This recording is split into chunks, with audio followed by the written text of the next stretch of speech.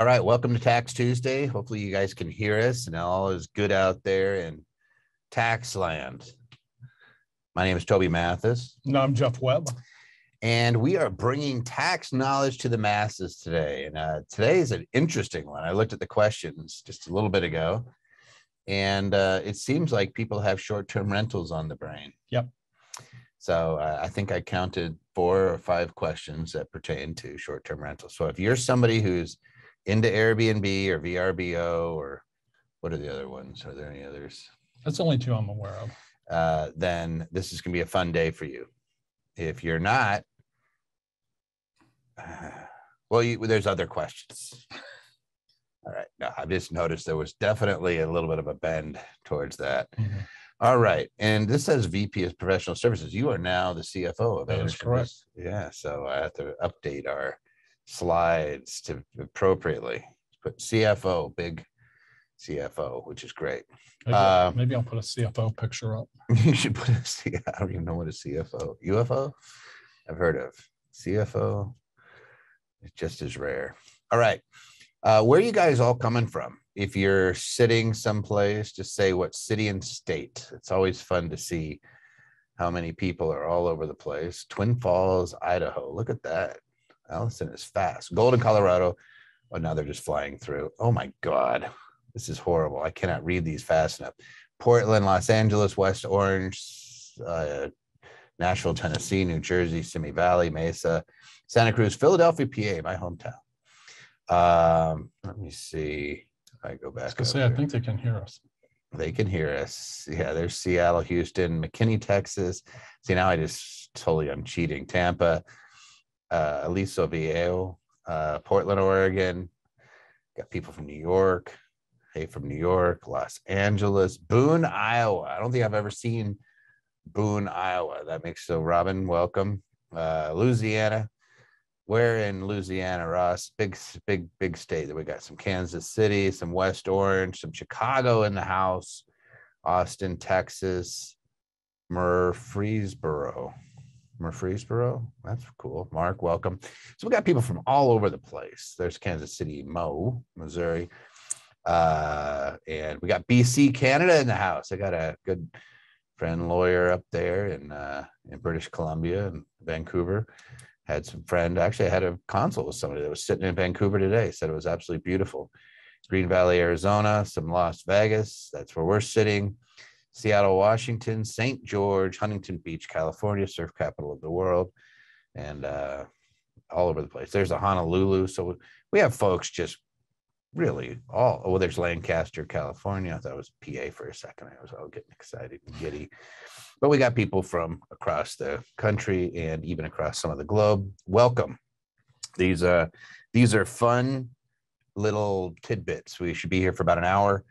We already have a ton of people on. We have people on Facebook Live. Welcome and hey, and I'll give you the chaka. Welcome to another fun-filled Tuesday where we just try to answer questions. We're going to go through the questions that we're going to answer here in a second. Wait a second. Hawaii is the surfing capital of the world. Now we're going to have a fight. I thought Huntington Beach was, and I've seen Dukes there. So I know that I don't know. Although I'd probably side with Hawaii, but that's just me. Water's warmer. All right. Email your questions in during the week. Tax Tuesday at Anderson Advisors. We pick questions. Now we have a fight going on, but you guys, I don't think you guys can see each other, but Huntington Beach, apparently you guys are, it's going to be all caps here in a second. And we got Dukes. If you guys have questions during the week, send them in. We pick them and then I read them and Jeff and I answer them. So that's how it works. Hawaii has the patent on surfing. Boy, I opened up a can of worms on that one. We'll say they're both joint because remember, you got Dukes in both places. Come on.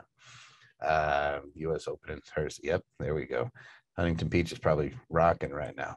All right, so we have a lot to go over. It does not involve surfing unless we're talking about the kind that you do on the internet.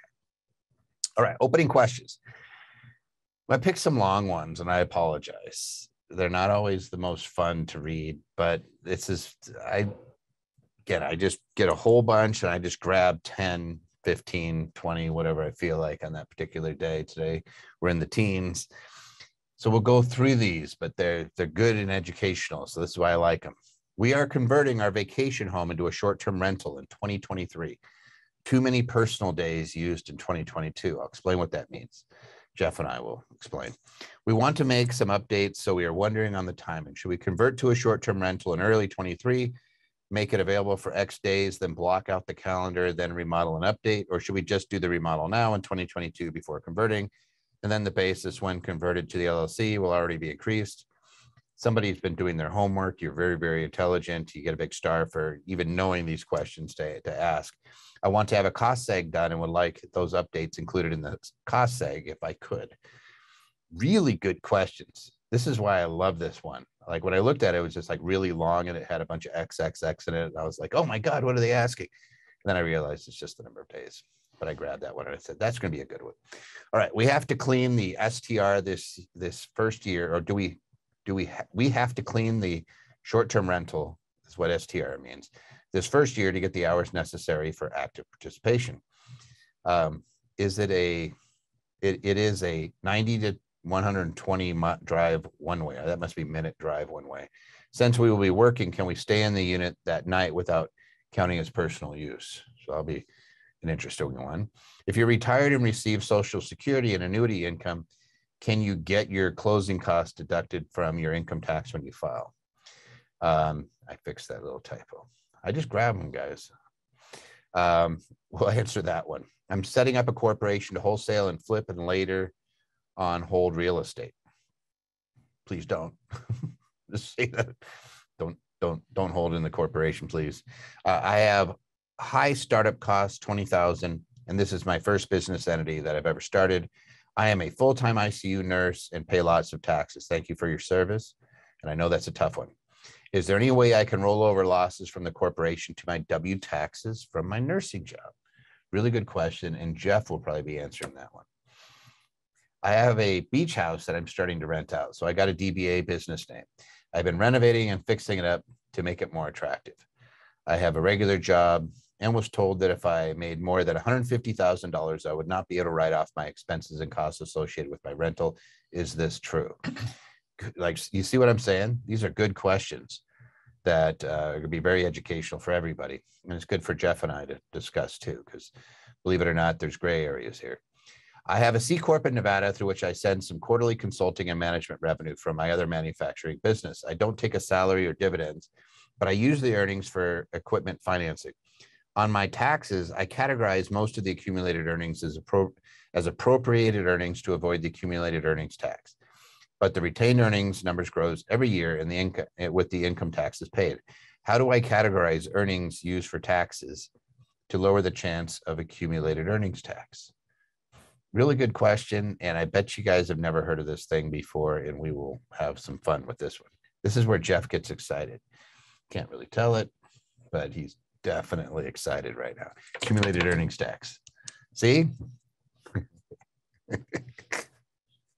Some things. Some people you say football. It's football season. And they're like, yes, I get excited if I say accumulated earnings tax. Just like, yes, it's been so long. All right. As an investor owner, is it possible to claim part of my internet, phone, and home office as expenses? We'll talk about that. Can you explain short-term rental tax benefit and how to get 100 hours of material participation? We'll go through that too. If I offset all of the passive income with depreciation or accelerated depreciation, would that eliminate the AMT adjustment? Note, W-2 income is less than $57,000 a year and very little interest from bank accounts and dividends, less than $1,000 per year for both. Good question. AMT, another one. Mr. here, right? The CPA guy next to me is probably like stoked today. Like that's our new word for the day, is stoked because of Huntington Beach. Let's see. I have a 4-unit. I want to live in and rent out the other 3 units. House hacking. What are all the tax deductions and write-offs I can use to zero out earnings? So we'll be here till midnight going through all the different tax deductions. No, we'll go through these too. All right, last couple of questions. Any details on the short-term rental loophole? In terms of how long to keep the rental in service for if you can do it for 1 year and then benefit from classification and then decide to use the property only for your personal use after that 1 year. If so, how much time does it need to stay in service, or how many rental days do you need to have a year? So we'll go through that. We'll break that one down. That's a little bit of a word salad. We will break that down into bite-sized pieces. I bought a $400,000 home in 2021 and it is now ready to use for short-term rental. To use the short-term rental loophole to offset some of my W-2 active income. I want to use cost segregation, study, and claim bonus depreciation. Any thoughts on using a DIY, do-it-yourself, for the cost seg on a property of this value? Yes, and we will share them with you. You ready, Jeff? I've seen short-term rental loophole a couple times now. I wonder whether they've been watching our channel, because if you have W-2 income, this is one of the few ways where you can get some relief, because it's not a rental property. It's a trade or business. Oh, it's a trade or business. People don't realize that necessarily. Hey, if you like this type of information, you want to learn as much as you can, you want to fill your brain full of tax strategies, because, by the way, the Internal Revenue Code tells us what we should be investing in. They'll usually say, hey, we're going to beat you up if you do this, and we're going to reward you if you do this over here.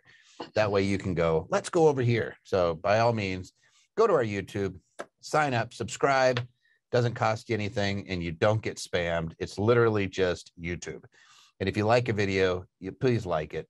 Click the little like button, whatever it is. It might say like, it might smile or something. But it lets Google know that you're actually watching it, or YouTube know, which is Google, and helps with our algorithms so we have better reach. So we can share our word. We're getting the word out. Taxes are not just for boring people. They're for exciting people like Jeff and me. We are really exciting. All right. We are converting our vacation home into a short-term rental in 2023. Too many personal days used in 2021 or 2022. By the way, what's a short-term rental? Short-term rental is generally a home that you rent out to for an average of 7 or less days and provide substantial services to your short-term tenants. Yeah, you don't have to provide substantial services. It's 7 days or less, right? Mm-hmm. It's basically, if you have 10 rentals and those 10 rentals use your house 300 days, your average term is 30 days per rental. If you flip that around and you have 100 tenants during the year and rented for 300 days, your average stay is 3 days, which is 7 days or less, which means it's not rental activity. It's a trade or business. You're running a hotel. You're running a hotel, and it's non-residential too. They say it's transient nature. So it is not even residential property. We're not writing off our home under 27 and a half years. We are writing off our home. What is it? 39 years. Yep. So here's the deal. They want to take a vacation home. So we'll just call it a second home. And they used it too many personal days in 2022. Why is that important, Jeff? Well, there's a rule that says if you use it more than 10% of the days you rented it out, if you use it personally for more than 10% of the days, or the second rule is more than 15 days. 15 days or more, that it doesn't count as a rental, counts as a vacation home. Yeah, you go above, it's the greater of 14 days or 10% of the total days rented, and it's treated as a residence, which means you can't take losses on it. I mean, that's the bad part. And you would bifurcate out the portion that was used for business and the portion that was used for investing. By the way, I neglected to say something earlier. We have Matthew, Patty, Christos, Dana, Dutch, Elliot, Ian, Pio, and Troy all answering questions in the Q&A. If you have questions, do not put them into chat. Put them into Q&A, and you'll have a tax attorney, CPA, or accountant answering your question absolutely free. All right. Sorry. No, and what happens with a vacation home is your expenses, deductible expenses, are limited to your income from that activity. Yep. So if I have rental income of $10,000, but expenses of $100,000, my deductible. No loss. No loss. No loss against your W-2. We don't get to play the game of, hey, I have other passive income from other rental activities. I can't use it. I'm toast. So so it sounds to me that they used it for too many days, more than they rented it. It's a residence. It's not a it's not investment property. So they're going to change that. So now this is what's really, really important. We want to make some updates. So they're wondering about the timing. When I hear updates, they want to fix the place up. Should we convert to a short-term rental in early 2023, make it available for XXX days, then block out the calendar and then remodel or update? Or should we just do the remodel now? What do you think, Jeff? I think I would go ahead and start it out as that short-term rental, get a couple of rentals under my belt, then take it out of service for however long it takes to do those updates and remodels, and then get that done. Yeah. So the reason this is important, and Jeff's absolutely 100% right, and I agree, I would put it into service. I would make my improvements, and then I would take it back out of service. I would take it out of service to do the improvements and then put it back in. And the reason that this is important is because when you look at a property, let's say that this is specifically for short term. This might not be the case on a long-term rental. And the reason is this, that when I look at a property, I have structural components that are called 1250 property, and I have personal property, things that can be removed, that are 1245. And things that are 1245 have a much shorter useful life. Like your carpet can be removed. It has a useful life of 5 years. So we write it off much faster. And under our current setup, bonus depreciation is available on anything that's below 20 years. So you could write off your carpeting in 1 year, whether it's Airbnb or otherwise. But your structural, like your roof, is still written off over, in this case, 39 years because it's considered non-residential property. Believe it or not, even though it's treated like a hotel. The reason this is important is because when you have non-residential property and you make improvements to it, you can write off that improvement under a shorter lifespan. What is it, 15-year property? Yes. Or any of it I could write off in year one, right? But that expires at the end of this year. So you could do that in 2022. Oh, not in 2023. So it won't work in 2023. So they might, unless they extend it again. Which, what are the chances, right? Mm-hmm. Did they extend it? Because it was for 18, 19, 20. And then they extended to 21 and 22. So we'd have to also look at the Inflation Reduction Act, see if there's anything in there, because they have been extending a lot of these. But let's just go back to this. If it's qualified improvement property, it is deductible immediately. So if you have a non-residential property and you make improvements, you get to write it off, even if it is something that would be considered 1250 property. Mm-hmm. Otherwise, the only property you can accelerate depreciation on is 1245 property, which is like cabinets, your fence, driveway, your carpeting, your linoleum, your things that you put into the property. If you put it into service, short-term rental, 7 days or less, then do the updates, that would be considered, or should be considered, I should say, because like Jeff's pointing out, it might not be the case next year. Yeah. Qualified improvement property, although they keep extending it. If you just did the improvement now and then put it into service, you're not completely out of luck. It just means that the only property that gives you the massive deduction is that 1245 property, which is the 5-year property, the 7-year property, and the 15-year property. That's our little wackadoodle thing. Yeah, that the qualified improvement property that you're talking about has to be in service at the time that you make those improvements. Mm-hmm. You have, Jeff, what Jeff is saying is, we have to have the property in service as a non-residential trade or business before the improvements are put in there. Yeah. In order for those to be deducted, right? Sometimes you make me sound really smart. You're smart. All right. So that just says, hey, I have two choices here. Which is going to yield me the greatest amount of deduction? Put it into service, do the improvements. It's almost always going to be better. It's almost always going to be easier too from a cost seg standpoint, as opposed to coming in after the fact and doing it. And the reason being is because you have all the receipts.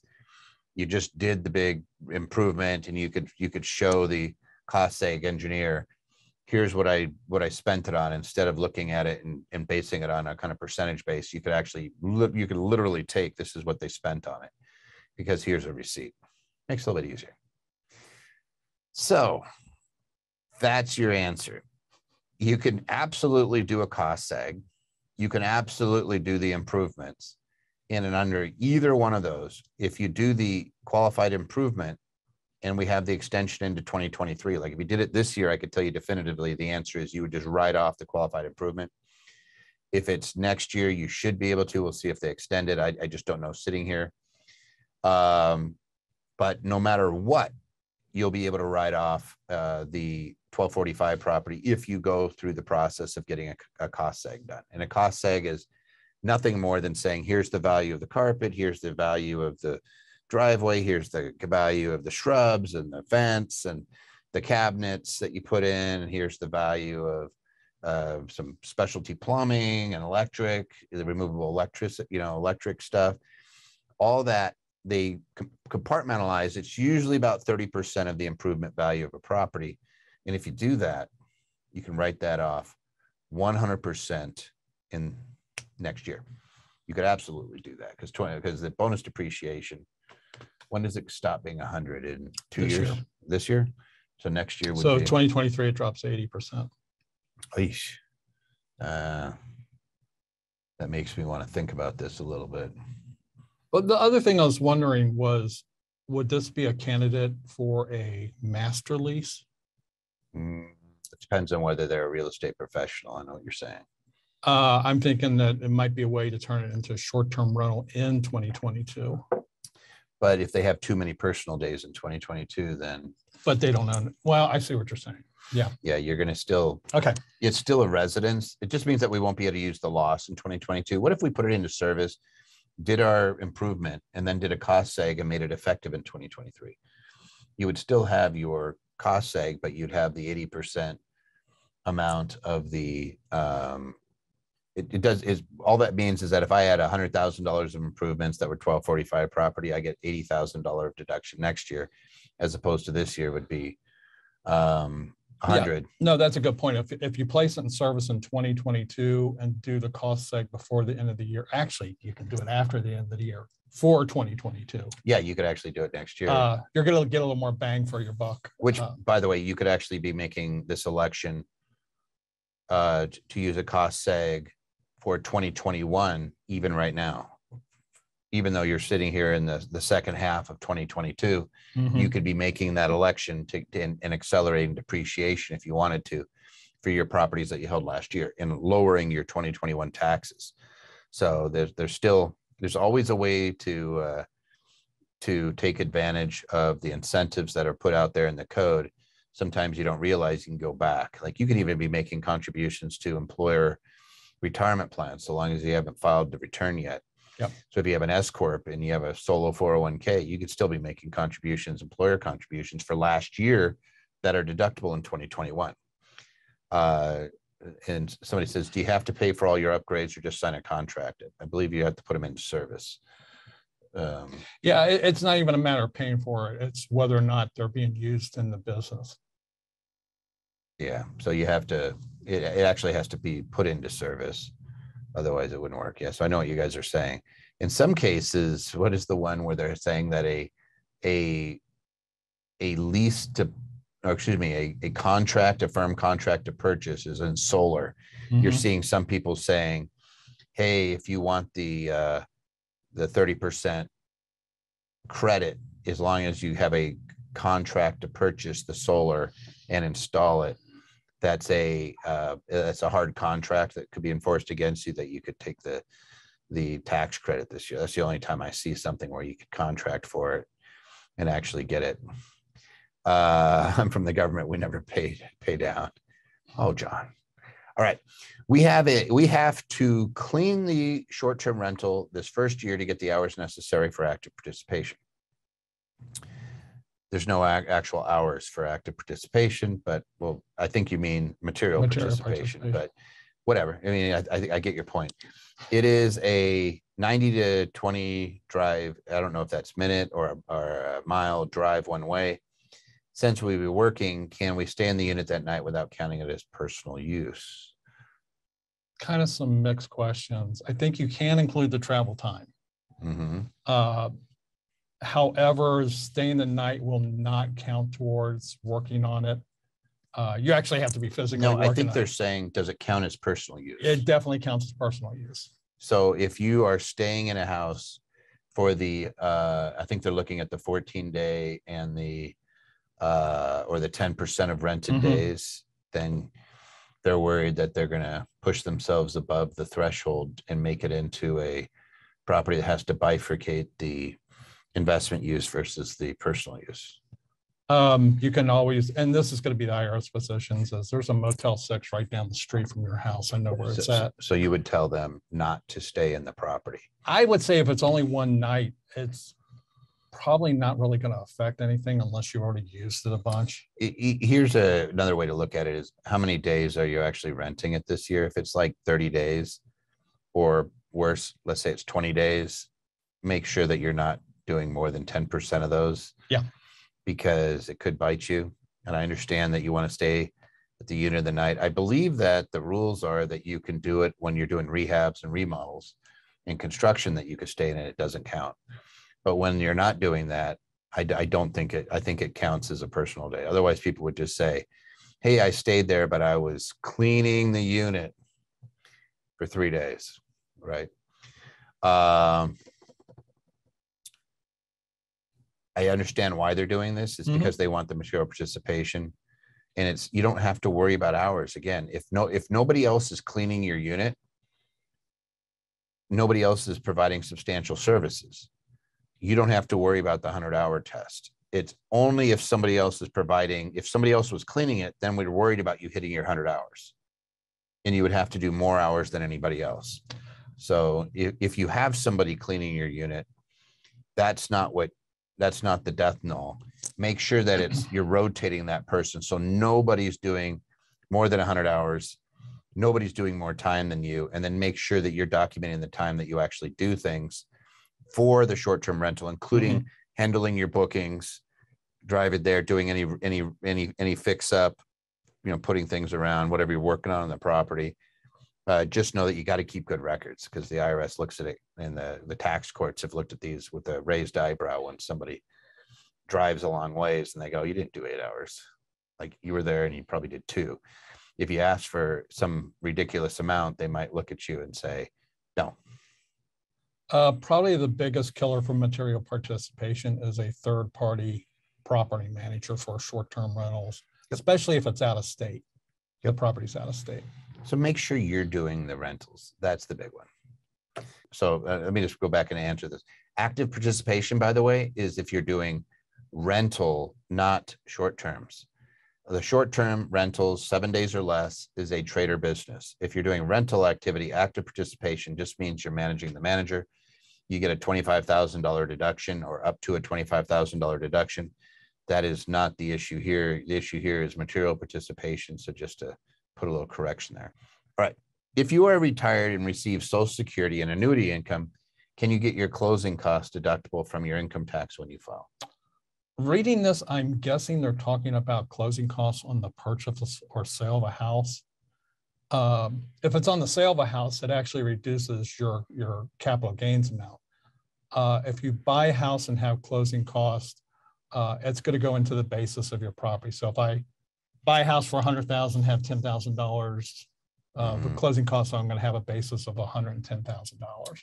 Yeah, I would say that, and there's one exception to that rule, which is if you're paying down points. Yeah. If you're paying down the cost of your loan, then you would write it off as what? It actually writes off as mortgage interest. Yeah, that's mortgage. So prepaid mortgage is basically it. Right. Some people call that a closing cost, but origination fees or all your traditional closing costs, you're adding into your basis, or you're writing off when you sell again, you're writing it off as basis, right? So it's increasing your basis in both cases. One of them you're not using to deduct against anything. When you're selling, you're using it to deduct against the sales price. So you're getting a deduction that way. But it doesn't matter whether you're retired or receiving Social Security. They do not care. That rule is just hard and fast. You don't get to write off closing costs, with the one exception of closing costs that are actually interest deductions, right? All right, I'm setting up a corporation to wholesale and flip and later on hold real estate. So they're going to wholesale and flip property, and then they're going to hold real estate. Don't hold real estate in a corporation, period. The only exception is if you're selling a property that was your personal residence to a wholly owned S corporation for purposes of stepping up basis and accelerating depreciation and taking advantage of the 121 exclusion, which is the $250,000 or $500,000 exclusion. If you want to, you're moving out of a house and you want to make it into a rental, and you've owned it for a while and you want to step up the basis because its property value has gone through the roof, you don't have to pay tax on the gain. You could do that even on an installment sale. We would elect out of the installment sale treatment and just take the exclusion, which means no tax on the sale of your house. That's the only time I want to see a house in a corporation. Can you think of anything else? No, not really. Yeah. If you're going to hold real estate, do not do it in a corporation. If you're going to flip real estate, then I don't care. Do it in a corporation. I have high startup costs, $20,000 in this, and this is my first business entity I've ever started. I'm a full-time ICU nurse and pay lots of taxes. Is there any way I can roll over losses from the corporation to my W-2 taxes from my nursing job? So there are no way to roll over losses from your corporation to your personal return, because it's the corporation's losses. And the W-2 is they're your two separate entities. What if it's a S corporation? S corporation, definitely. Then you could write off the loss if you put the money in it. Any losses would roll over to you personally. Yes. So you could write off your ICU nurse W-2 if the S corporation essentially paid you back. It has to incur the expense, right?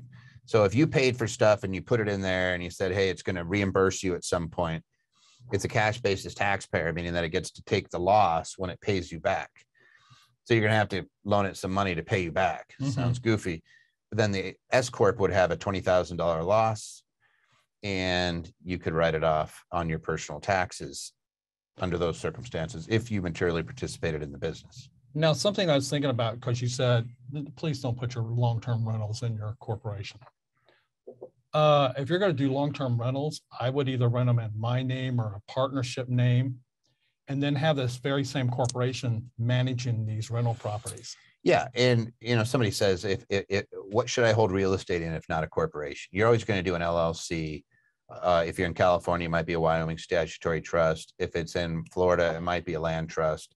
They have a statute that's just like LLCs. It's going to be in a pass-through entity that we can ignore for tax purposes, or that can be held in a partnership. An LLC tax is a partnership. And the reason that we do that is to qualify for loans, because there's a difference on where it gets reported for purposes of Freddie and Fannie loans. It's 75% of value on page 1 of Schedule E. It's 100% of values on Schedule 2 of Schedule E, on page 2 of Schedule E on your 1040.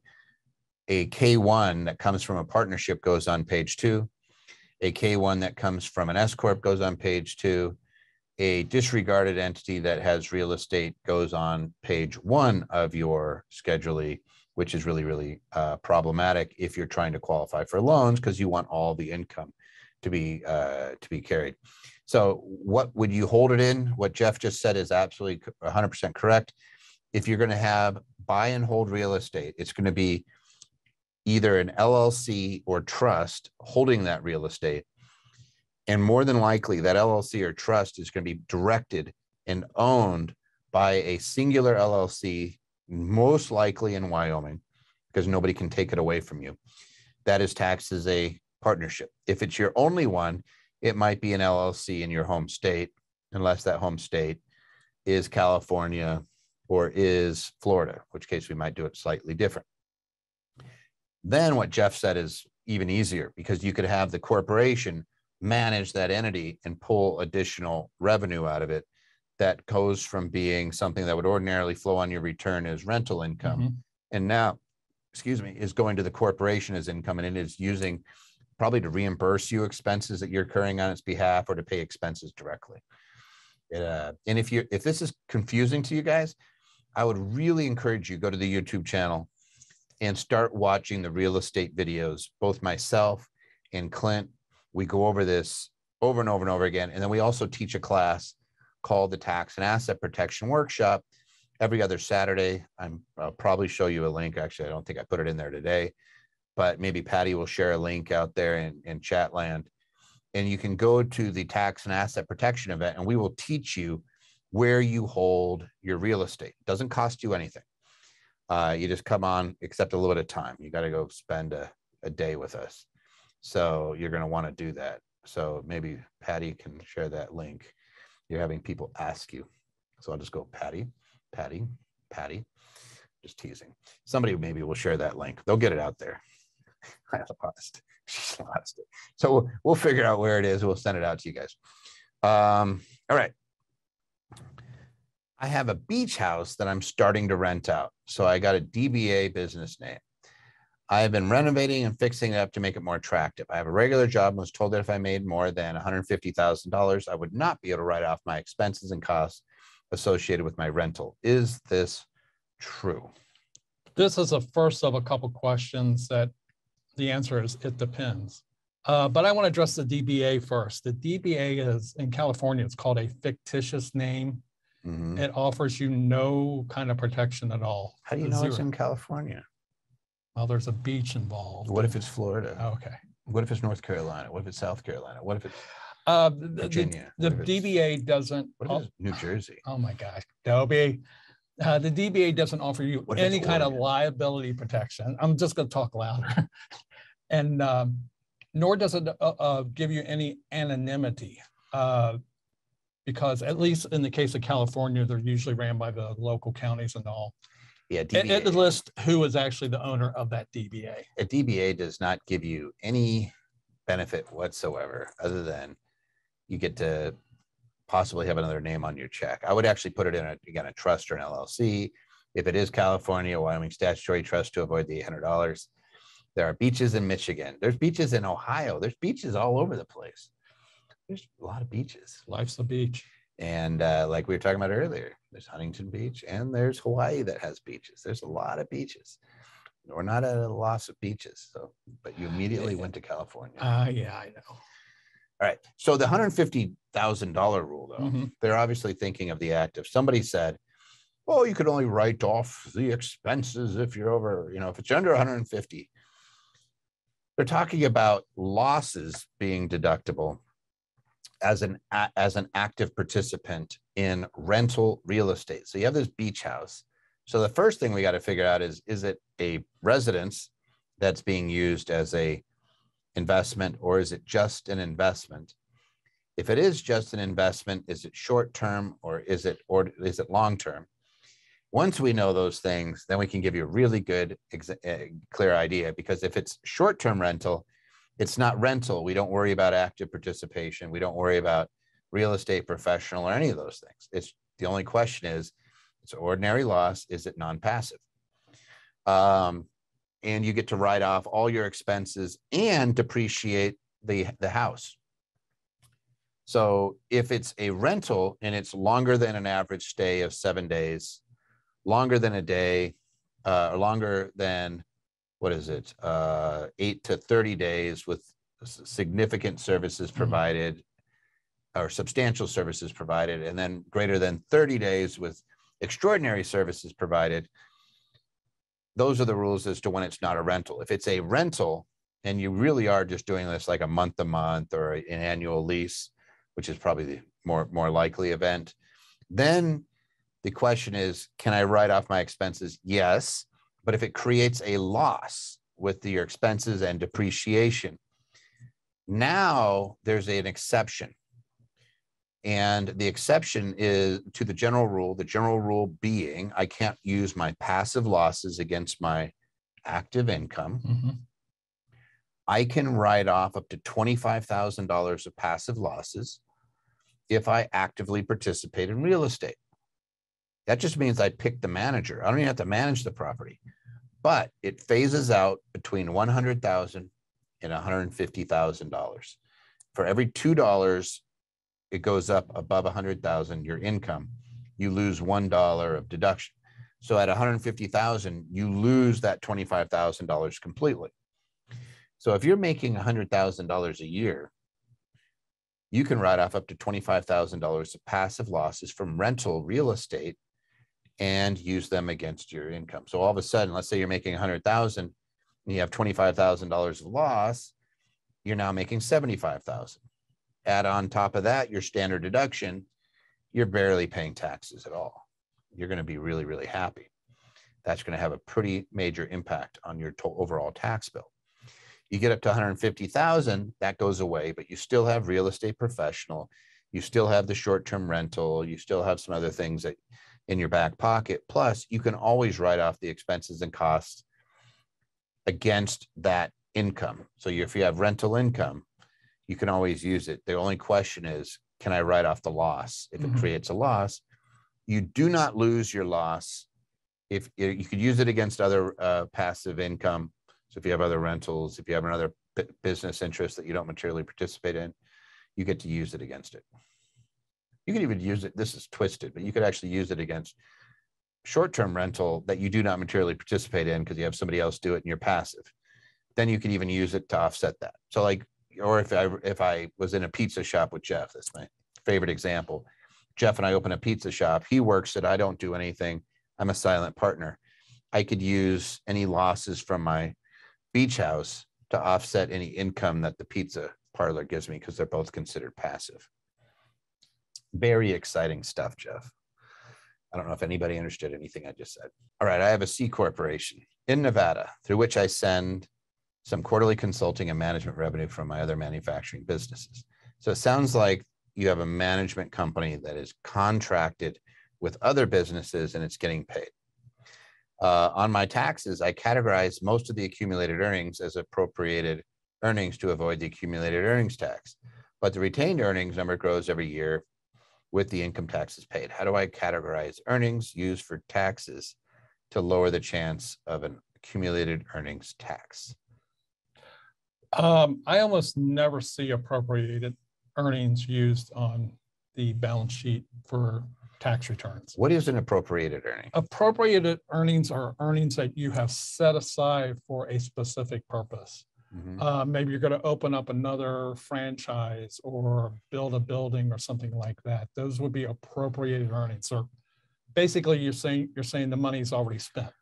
What's an accumulated earnings and what's this tax and why do we have to be aware of it? So accumulated earnings tax is a tax on corporations for basically not paying your money out to your investors, either in form of dividends or salaries or something. In other words, you have a bunch of cash and the only reason you're leaving it in there is because you didn't want to pay tax on it. So as long as you have another reason for that cash to be going in there, hey, I need it for other projects. I'm going to acquire more assets. I'm loaning it. I need to replace or have revenue opportunities, but I need to have enough cash stockpiled to do so. As long as you have some plausible reason, yes, you don't pay tax on it. I don't think I've ever seen an accumulated earnings tax imposed on one of our clients. I have not seen it on any small clients I've ever worked with. Yeah, it's when big companies have no reason to stockpile cash. They're not expanding. They have no other reason than they're just sitting on it and they're not giving it out to their shareholders, where the IRS would be able to charge a dividend tax, which is long-term capital gains, or paid out in revenue, in which case the IRS would get revenue. They just want something to happen with the cash. if you're just accumulating it, just make sure you have a reason to accumulate it that's not tax motivated. So a couple things about this tax is they don't hit the first two. If you have less than $250,000 accumulate, they're not. It's not looked at. It's an automatic exemption. But if you do have more than that, sit down and write up a plan, put it in your file cabinet.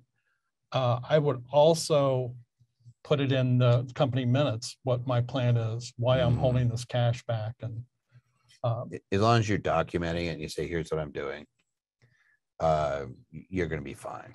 And you got to have a lot of cash before they even look at you. Again, I've not seen a small company ever get hit with this. It's what, 20%? The accumulated earnings tax? Yep, 20%. Yeah. So they just say, hey, you're not using your money. Let's hit it. Just make sure you're doing something with it and you have a reason. Invest it in something. Loan it. Put it out on the street. Do hard money loans. Loan it to yourself. I don't care. Just do something. Jeff's probably going to have a aneurysm if I say loan it to yourself. But you just make sure you're documenting that you have a reason to be stockpiling cash. And loaning to yourself, it's actually a really good idea. Better than, or pay it out to yourself. It's long-term capital gains. It's going to be 0, 15, or 20%. It's not that bad of a hit. But I wanted to go back to something they said earlier, is that it keeps getting bigger and bigger. What would you say about actually managing the money that's coming in? Maybe they're putting too much into the corporation. Well, obviously you're going to have a better tax bracket. So maybe you're in the highest bracket and you're like, hey, it's 21%. Loan it back out and use it in your other entities that are doing investments. Yeah, that's take out your mortgage, take out any loans you have on any real estate, buy more real estate, use the money as a loan, pay the corporation a small interest. That way you never have to worry about it. And also take a hard look at reimbursable expenses that you could be deducting in the corporation to help lower some of this. These earnings. Hey, question that somebody asked that was in the chat, and I know Patty makes everybody go to the question and answer, but they asked a question about UBIT for short-term rentals in a 401k. Have you seen a UBIT issue if somebody is doing short-term rentals in a 401k? Yes, UBIT, short-term rentals are a trader business and they will generate UBIT. Unless it's passive?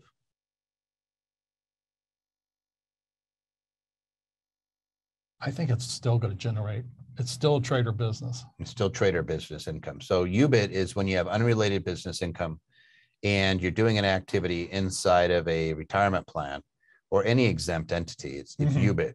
And they basically say, hey, you're in an active trader business. It's not fair not to tax you because you're competing with other businesses. I could see there being a couple of ways that you might be able to do that and get around, but it's definitely something you want to talk to somebody and dig into. You can generally get away with small amounts of things inside of a 401k. Like if you're flipping, we have like, hey, don't do more than 5 flips. Keep it stagger them, do them very seldom, or better yet, just borrow the money out of the 401k and do it in a corporation. Even better. But let's just say that you are doing some of this activity. Just make sure that it's the exception to the rule, and then make sure that you cannot be managing that. That has to be a third party, or you're going to be dealing with some prohibitive transactions. So make sure that you're not doing it. And I think you really need to look at your strategy, because UBIT is tax on unrelated business income, not losses. So if you have a short-term rental that you're running at a loss or close to break even, you could be holding that property for growth. And I would probably be like most real estate. I know that there's people out there that do the 401ks and the IRAs because that's where their money is and that's what they're investing in real estate. I get it. But like short-term, you get such a huge tax benefit right now to have that in your personal realm. I would much prefer you guys have it in your personal realm. Oh, can I add one more thing? Don't do a cost segregation inside of an IRA or 401k. Not unless you're borrowing a ton of money in an IRA. Probably never. You shouldn't be doing that anyway. Hey, so my partner Clint came out with this really cool book. It is called, I'm not going to say whenever I looked at this cover and I immediately said, oh, great, you you did a men's health book. I just see if you guys figure that one out. But it's Next Level Real Estate Asset Protection by Clint. He just put it out. I don't think it's even available. I think it gets shipped maybe now. I think, let's see, it's #1 Amazon new release in buying and selling homes. Fantastic. Clint does a really great job at breaking down the entities. Based on some of the questions I saw, you might want to be looking at it. It is available in Kindle and hardcover. And I'm just trying to remember when I think it just went live. So I think you could actually order it. Let's see what it says. Buy now, Wednesday, September 7th, or free delivery by September 9th. I think it's just coming out. So it might be something I get mine Thursday. Oh, so it is available right now. Okay, so you can go get it right now. It's really one of those things, like we write, all of us are goobers, we write books. Somebody says, I got a copy. But Clint's really, really good on the asset protection side. We do events all the time. I tend to do the tax, and Clint does the asset protection.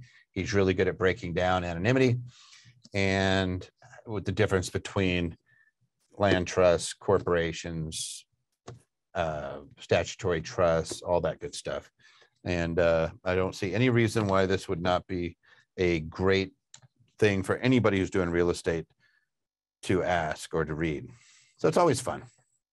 So I got my copy.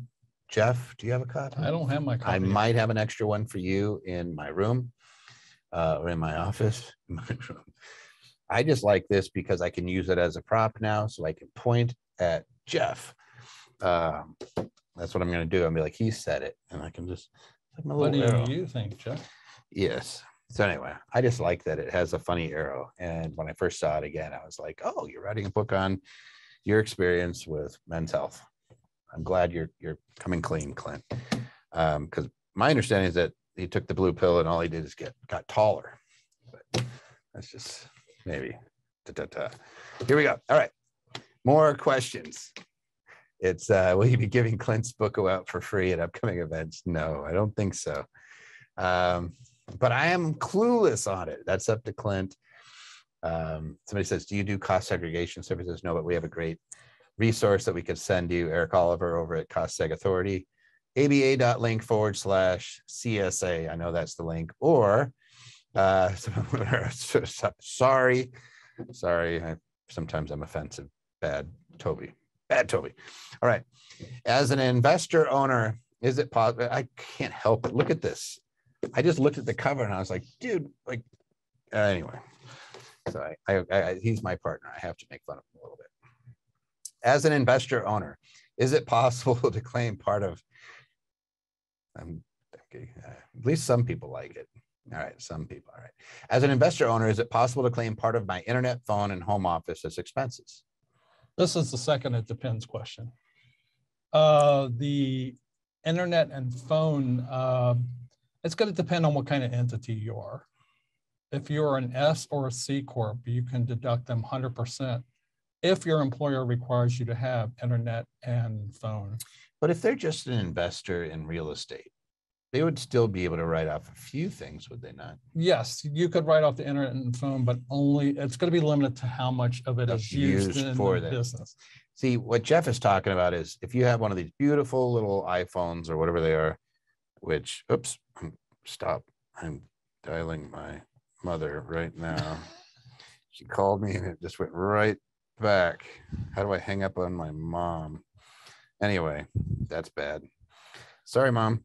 But if you have one of these and your employer wants you to use it in your employment, I can reimburse 100%. So if I work for Jeff's CPA and I use this, hey, I have to answer tax questions, Jeff could reimburse me 100%. I don't have to say what portion is personal or business. That's the benefit of an accountable plan. When you have when you're an employee of an organization.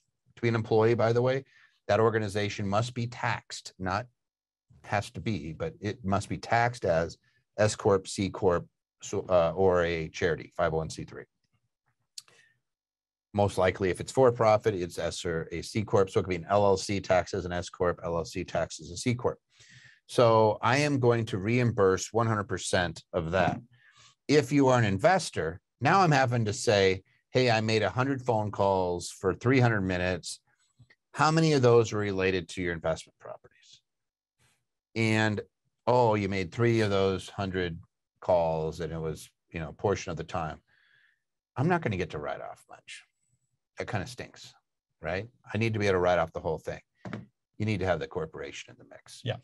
And by the way, this explains that. Not to pimp Clint's book too much, but when you come to our event, the tax and asset protection event, we get into that. When you go and you spend time looking at the strategies that we've taught over the years and all the hundreds of hours of video on our YouTube, we explain that. Like, we're breaking that down quite often. And I like what you just said. And I think it's even more applicable for like the home office. If you're running through a corporation who's managing your investments, 10 times better. Literally 10 times the amount in several circumstances, because you can write off, instead of just doing the $5 an hour or $5 a square foot, or the gross square footage, you can do net usable footage, or you can do room methodology, and you can do direct cost percentage. Direct cost is 100%, indirect cost, you can do portions. Like, you could really get some benefit if you have an administrative office in the home that you're being reimbursed for, as opposed to a traditional home office. Somebody says, what if you have a separate phone number for owner investor activities? Then you could break it down easier. If you have a separate phone or phone number that's only used 100% for business, then you can write that up. But then you have another phone for personal. Yeah. And I'd rather not track that. That's just me. I'd rather not deal with that. I'd rather just write it all off, which you can do if you're an employee of your S Corp or C Corp. Somebody says, I bought the book, but I need to wait for the 6th of September. It's worth it. What are we, like the 30th today? 30th. Whew. And the 5th is Labor Day. 1031s are so stressful. James, start doing reverse 1031s, where you acquire the property and then you sell. It might be a little bit less, or find a good company that has properties that you can just talk to and maybe park it in investment properties until you find something that you really, really want. And then just make sure you're doing it that way. You might be doing like the DST, Delaware Statutory Trust, that's buying stuff.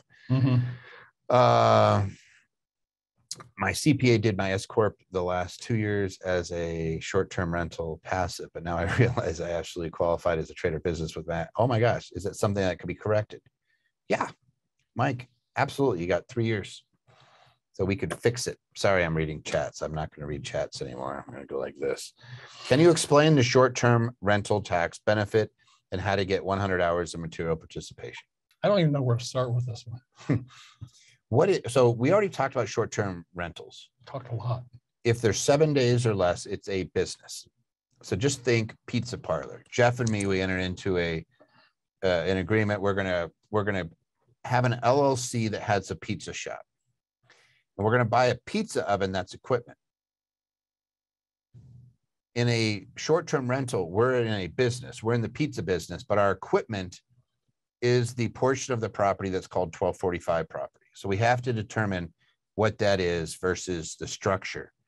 We can't write off the structure any faster than 39 years, but I can write off all of that, the linoleum on the floor, if you have hardwoods, the carpet, the countertops, all the specialty equipment. Like, hey, I had to plumb it. I had to put in electricity for this thing.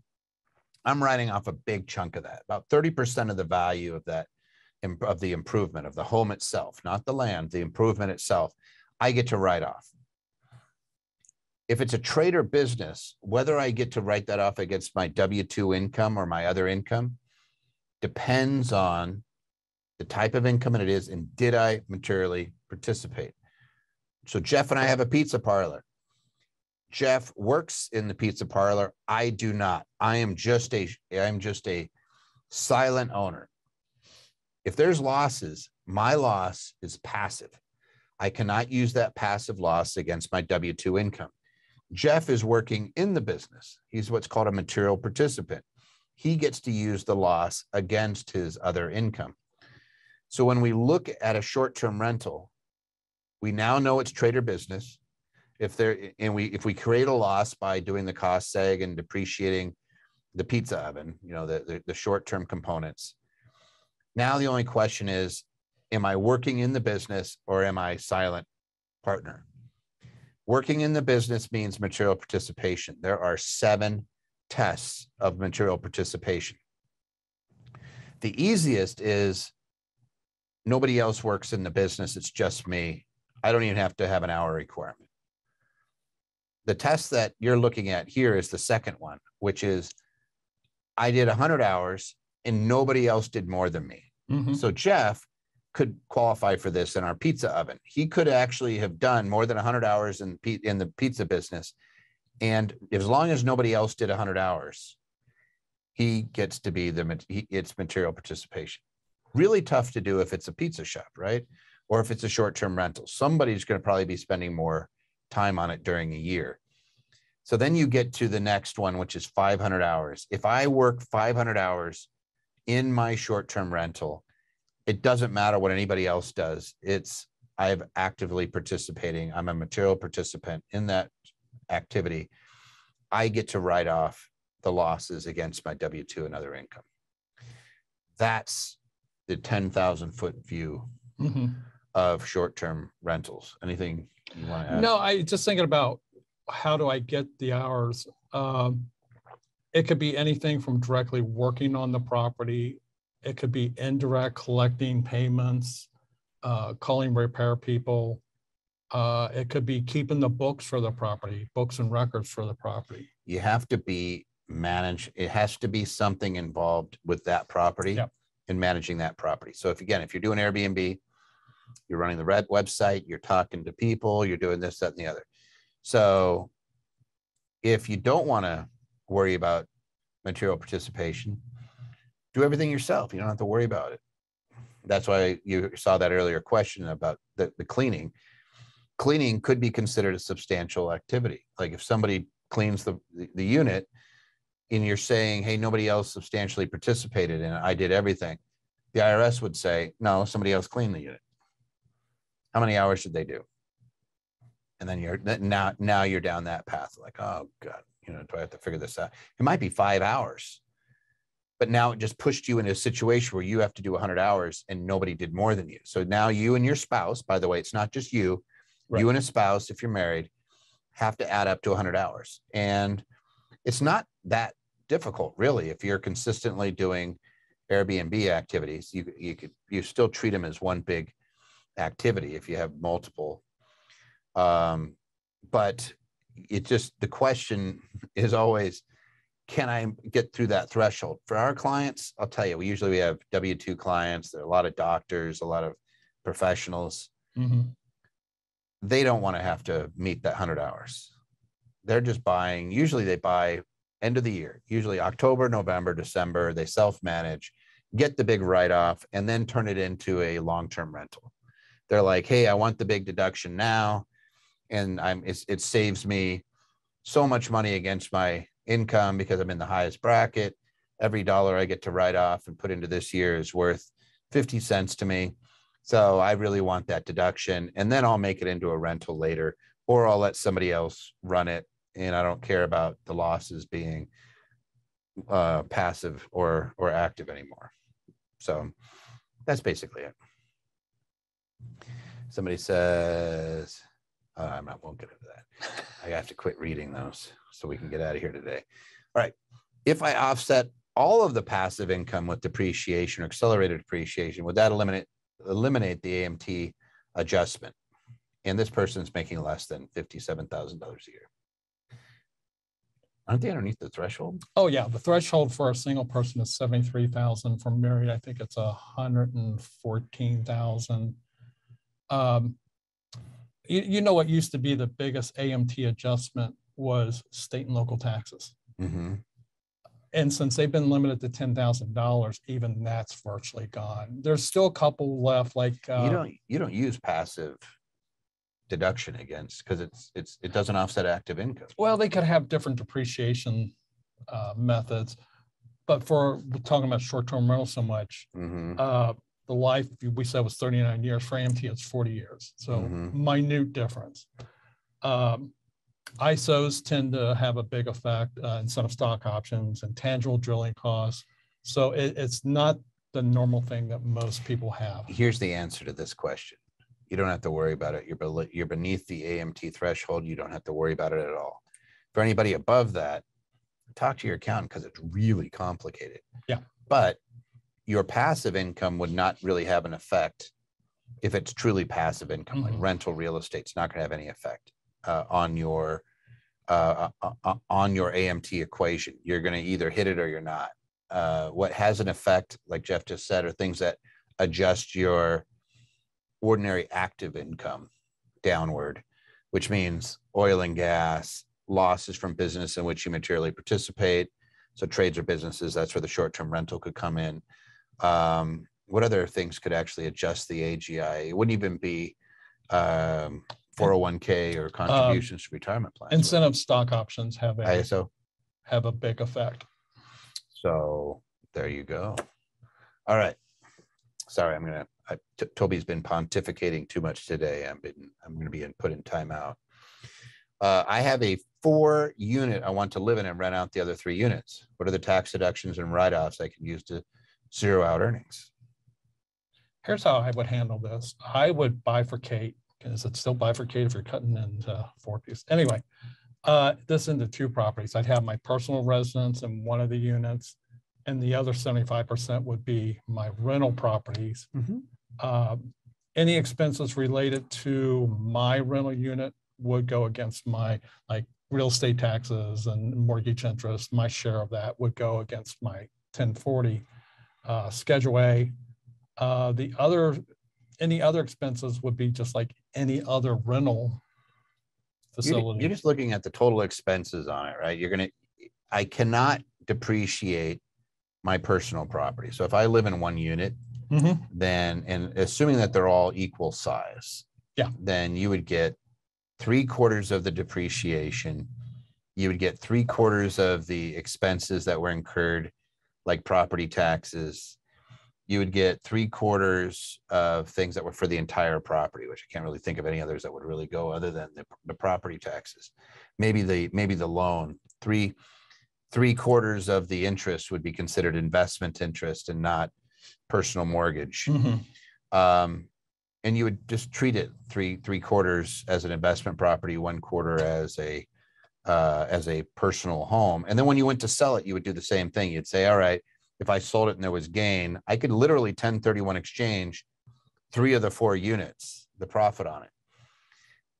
And I could use a 121 exclusion, the $500,000 or $250,000 of capital gain exclusion on the sale of a home, whether you're married filing or single. And I could use that against that 1 unit of the 4. Exactly what I was thinking. All right. Any details on the short-term rental loophole? I told you guys people had short-term on the brain this last week. Any details on the short-term rental loophole in terms of how long you keep the rental in service for, if you can do it for 1 year and then benefit from classification and then decide to use the property only for your personal use after that 1 year? If so, how much time does it need to stay in service, or for how many rental days do you need to have a year? So I would say, first off, that if you start renting it in, say, 2023, it needs to stay a short-term rental for the entire year, and do the cost segregation during that year to take advantage of the bonus depreciation. And then you can turn it into that personal property in 2024. Yeah, technically there's no rule. Technically, for every tax year, so let's say we looked at 2022, they'd say, is this short term? Is this long term? Is this a residence? So let's go in reverse. Did you use it 14 days or 10% of the rented days? So let's say you rented it for 200 days. Did you use it for 20 days? If so, it's a residence. And there's a portion of it that you're not going to be able to take any deduction or loss against. And there's a portion of it, percentage wise. Let's say that you did 200 days and you had 20 days of business or personal use. So you'd have 90% of the period of time was investment, you'd be able to write off 90% of the improvement, the depreciation amount. So you have to break it into that piece. So you got to figure that out. Is it a residence or is it not? Then you look and say, is it long-term rental or is it short-term? And if it's short-term and with no residential use, like, hey, I didn't live in it, I didn't stay in it, then it's really clean. Can I now write that off, even if I only put it in service in December? The IRS would look at that one period of time and say, how many days was it rented? How many unique rentals were there? In other words, it was rented for 20 days and there were 4 different leases, Airbnb guests or bookings. You'd take the 20 divided by the 4, that's 5 days. It's short-term rental. For that year, it qualifies as a short-term rental. Now we look at the following year and you ask the same questions again. Was it a residence? Was it an investment? If it was investment, was it short-term? Was it long-term? And it's a whole other period. So to answer your question, you could put it into service in December. You could accelerate the depreciation because it's a trader business and we don't really care. As long as you don't get rid of the property, it's not going to have a tax impact to accelerate depreciation into that first year. As long as you're not disposing of the asset. If you turned it into a residence the following year, it doesn't do anything. It doesn't hurt you. No. Yeah, our concern is not how long you're holding it, but things you may be doing it during that same year that your short-term rental. Yeah. That's going to ruin that short-term rental status. Yeah, well, you rent it for a long period of time or you stay in it too much. Yeah, then you're not going to be able to take that cost segregation. You're not going to be able to get the big deduction. That's always the issue. So people always say, like, we get this one. I think we got this one last time. Hey, I have a house. It's worth a lot. I'm going to make it into a short-term rental at the end of the year. This is why you can't do that, because they say, was it, how much of the time of the year was it residential? How much of it, were you staying in it or a member of your family or below market rents? Those are the things that they look at. And if I had been living in it all year, so 300 days I was living in it. All right, it's a residence, right? There might be a small portion of the depreciation that you could take, but it's not going to be much. And you can't use any of that loss against your other income for that period of time if it's a residence. So that's where you get toast. Is there a video on the strategy where you buy properties at the end of the year? Yeah, look at my channel. There, you'll see it. I think I just did one. I think it's the cost seg is the #1 tax strategy, but there's definitely floating around there. Or you look at Clint's YouTube. There's probably some on there too. I know he talks about it, but we both go into these concepts. It's a small world that you end up in when you're in rental real estate. You see how we break it down. You're thinking in little lists. Okay, is it residential? Do we have personal use? Is it a vacation home? Is it your residence? There's one that we never talked about, which is the 14 days or less, where you don't take depreciation, but you don't have to recognize any rents either. So if you take your personal home and you rent it out for 14 days, you could take all that income. You don't have to pay tax on it. You don't have to report it, but you don't depreciate the property either. It's still a residence, right? So and then you look at it and say, okay, is it more than 14 days, more than 10% of the use, whichever one's greater? Yes, then we only get a proportion of the deduction. No, then we get the full deduction. And then the only question is it residential real estate or is it non-residential real estate? Is it short-term? Is it considered rental activity or not? And if it's not, then it's a trader business. If it is, then we lump it in with rental activities and other passive activity.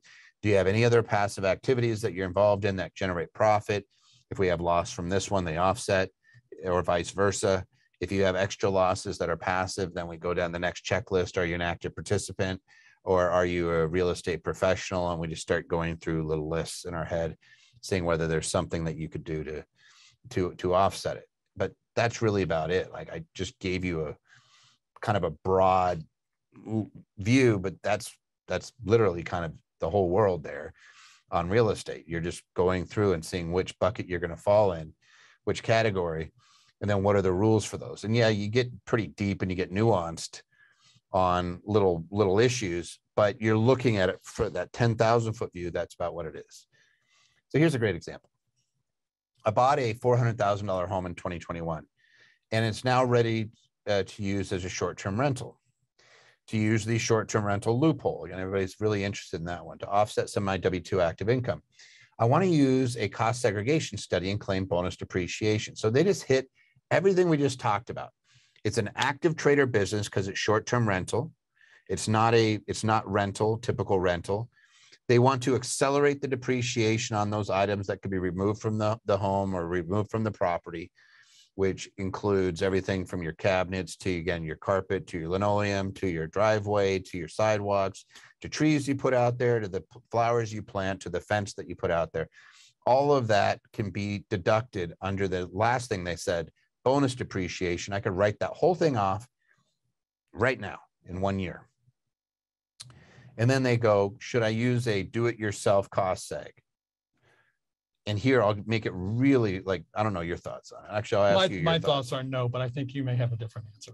No, I would say absolutely 100% not, because the do-it-yourself sounds like a good deal. It might be a lower price, but it's not the value. The value of having somebody do it, it's what you're supposed to do. It's what the audit guide requires as an audit, is an engineer. If you did it under a do-it-yourself, you're still going to pay, but you're going to get so much less of a deduction because they have to be so much more conservative. So in other words, if I had Eric Oliver and his team and his engineers go out to a property, $1 million property, subtract the land off it. Let's say it's $200,000 of land. There's $800,000. A good company is going to get me between $200,000 and $240,000 of deduction. A do-it-yourself might get me $150,000. What's the cost to you of losing out on that extra $50,000 to $70,000 of deduction? Depends on your tax bill, but it's significantly higher than any savings you're getting on a do-it-yourself. Sometimes we fall into that. I'm just going to get the store brand because it's cheaper and it tastes the same. This ain't it. Yeah. This can make a huge difference on your deduction. And yeah, it may sound expensive for what you're paying for it, but you're more than getting that back in your cost segregation. Yep. So if you're going to do something, focus on value. The way I used to say it, because I used to make fun of H&R Block and some of the others, and no offense if you work for them, I just pointed out that when it came to business returns and investment returns, the government said they got 0% correct when they actually did the study on them. And I thought that was really extraordinary. How do you get like none right? Like you think a broken clock is worth, we just right, what, twice a day? Mm-hmm. They would have gotten one right, but they didn't. So you might be able to go there and save 20% on tax prep. Because I went to H&R Block. Yes, I saved money. No, you didn't, because they did it wrong and you missed out on $10,000 worth of tax benefit. So you saved $200. Let's say that it was $800 to get your returns done at H&R Block when you could have gone to a CPA firm or a good firm and paid $1,000. And somebody says, I saved $200, but it cost me $10,000. That's value versus price. And wealthy people focus on value. They want to know that it's done right. So I'll just tell you, I refer, like, we could be doing the cost seg studies. If I was going to do it yourself, they have solutions for CPA firms and lawyers to use to do the studies, but it's not in your best interest. Yes, I could actually make money on it, but it's not in our client's best interest, so we don't do it. I'm an engineer that can do cost seg for others. Do you still recommend a third party? Jeffrey, I would talk to Cost Seg Authority. Absolutely. Even you could probably do your own, but it's kind of the doctor working on themselves or the lawyer representing themselves. They say the lawyer that represents himself has a fool for a client, right? It's because you're going to have blinders on. Again, it's up to you, but I would actually talk to like Cost Seg Authority. Maybe you could do analysis for them, or maybe they could work with you because you're a professional and say, hey, here, it's going to take us a lot less time if you do all this work, but if you do this, we'll assist you. Just have that discussion. But as a matter of course, don't do things yourself. Everybody that always does that, there's a learning curve and there's always a price to be paid. I would rather you not pay that price. I'd rather you get the benefit. And Cost Seg Authority will tell you whether the benefit's worth it, because they will do an analysis before they charge you to tell you what they think it will get. How about Cost Seg? Can we use it for long-term? Yeah. I don't know what that means. Long-term rentals, but yes. Yeah, you absolutely can. You're breaking it down. And you have that study. So I look at the IRS audit guide and it wants a professional study of somebody who went into the property. There's an exception if you have the same property, same build, like it's the same home or the same units in an apartment complex or something along those lines. But for single families, you do them for each one. You don't mess around. It's not worth it. The money saved versus actually being physically in there and getting the nuances and getting every dollar as a deduction. The amount that you leave behind is much more than the extra cost that would have cost to do it right. Hey, there's my YouTube channel. If you haven't heard about it enough, there it is again. I'm staring at you. You can go in there and subscribe. We like subscribers to it, and there's lots and lots of playlists. Some of you guys said, where do I find out more information about the short-term strategy, things like that? Go in there and coast around my channel. You will find it. And then last thing, ask your questions. We answered, I'm looking at 275 questions. Holy we had, cow. yeah, we had a really good group on. So we had 275 questions. And you could ask Tax Tuesday at Anderson Advisors during the next 2 weeks between our Tax Tuesdays. And we still answer your questions. Why do we do this, Jeff? Are we just nuts because we like answering tax questions for nothing? We like educating people. Yeah. And a smart client is a better client. Smart clients are the best clients. Somebody says cost segs on new builds still need a cost seg engineer. Not necessarily. Like, you still want to have somebody that understands it, but if you have it broke it down, the components and what you cost, then you can do it. Absolutely. All right. Now I don't sell cost seg, guys. I'll just send you someplace else. But yeah, Jeffrey, if you reach out, we'll send you the team that does it. We work with a firm, a CPA firm, that all they do is energy credits and cost segregation. Energy credits are going to be huge next year, the 45L. If you're doing rehabs, if you're building properties, you want to be aware of this. It's up to a $5,000 tax credit per unit. So if you do apartments, you want to be aware of these things to see if you can get the tax credit, not a deduction, it's a credit. And they just extended not only the 2,000, but they enhanced it and made it easier. Somebody says, doing my cost seg walkthroughs this week. Yes, and you could do cost segs even for 2021 still. You can do them even if you sold the property. You'd be shocked at how much you might actually get put back in your pocket when you do it. Anyway, so reach out to us at Tax Tuesday at andersonadvisors.com. Visit us on our website. Sign up for our courses. We teach them every other week, and we love going out and educating it. Anything else, sir? No, sir. Very active group today. You guys get a star. I know we were heavy on the short-term rentals. I get that.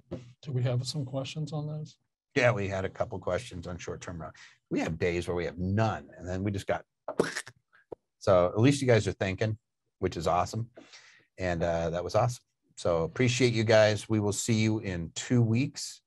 Until then, this is Toby and Jeff at Tax Tuesday. Thanks, guys.